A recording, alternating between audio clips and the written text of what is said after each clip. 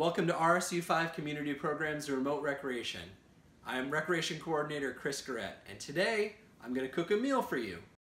We're going to make Chicken Tikka Masala, so you're going to need a spice blend. I use 4 parts cumin, 2 parts cinnamon, 2 parts pepper, 2 parts ginger, 2 parts salt, and 1 part cayenne pepper. You can use tablespoons or teaspoons. I usually use tablespoons because I make a lot of this and store for the next time. Now that you have your spice blend, you're going to use 1 tablespoon of the blend, half a cup of yogurt, and half a tablespoon of lemon juice. That's 1.5 teaspoons. Mix it all together in a bowl that you can put into the refrigerator. I usually do this the night before I cook, but you can do it in the morning or at least an hour or 2 before you do your cooking.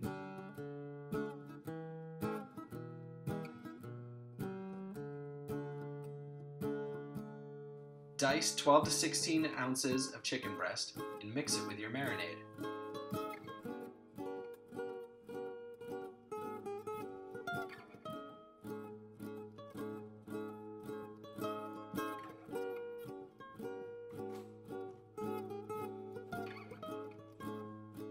Cover the marinade and store it in the refrigerator for up to 24 hours. Now it's time to cook the actual meal. I'm going to start with 1 tablespoon of butter, 1 clove of minced garlic, and a small jalapeno pepper or whatever you can get at the store these days.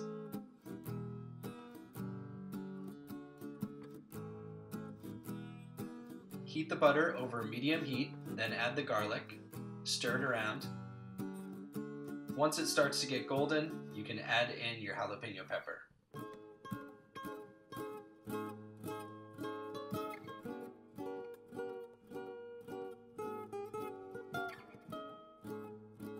Ready 8 ounces of tomato sauce, 1 cup of heavy cream, 2 teaspoons of cumin, and 2 teaspoons of paprika.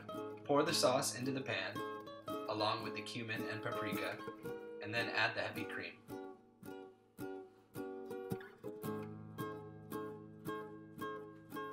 Stir it all together and you'll start to see that beautiful orange color. Don't forget to start cooking your rice.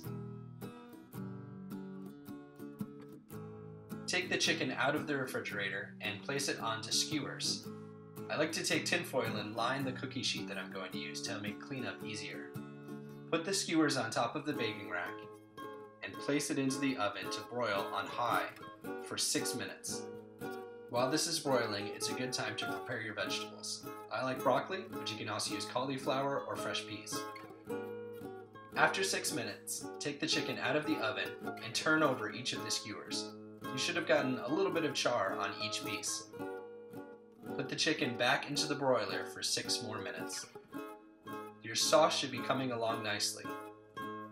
After you put the chicken back into the broiler, it's a good time to add your vegetables and stir everything together. A lot of different people claim to be the inventors of Chicken Tikka Masala. The dish may be Indian, it may be Bangladeshi, but it was most likely developed outside of the subcontinent. Possibly in Scotland, possibly in England, or possibly by cooks cooking for British soldiers in India or East Pakistan.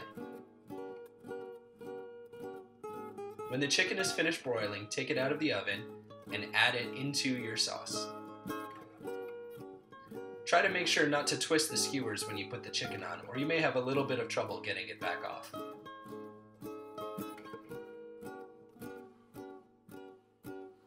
You have about 10 minutes left at this point. This is a good time to prepare your cilantro. You won't need a whole bunch of cilantro, but you almost never do.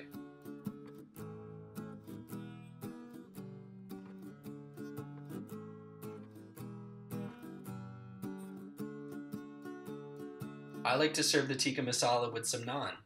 I didn't make this at home, but you can buy it at the store and it only takes 2 or 3 minutes to heat up. Your tikka masala should be ready. Start with a bed of rice and add the chicken tikka masala.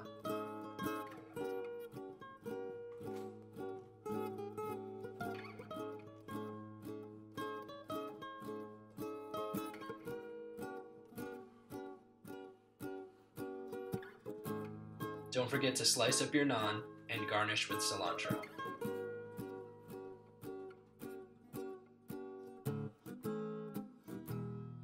Enjoy! Okay, now it's your turn. I'd like you to get online and share a recipe. It can be something that you make all the time. It can be something that's a little bit of a favorite. I'd love it if it's something that your kids can help you cook. But whatever it is, just share that recipe, share some pictures, and maybe a video.